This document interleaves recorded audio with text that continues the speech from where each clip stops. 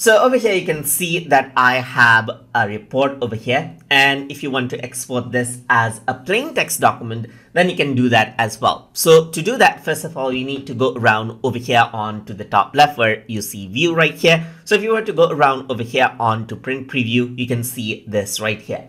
And in the print preview area on the top, you can see that text file is an option as well. So if you were to go around and click on text file, then you can see that this is what you have right here. You got the dialog box. So what you can do is you can click on browse right here. I'm going to go around onto the desktop and save this out right here. Press OK, and you can choose what type of a text document you want. So I'm just going to go around and keep it as default right here and click on close. So on my desktop, you can see the text document right here. And if I were to open this up, you can see that everything is in plain text format now. And what Access does is it adds out spaces right here in between so that the layout of the report is preserved as well.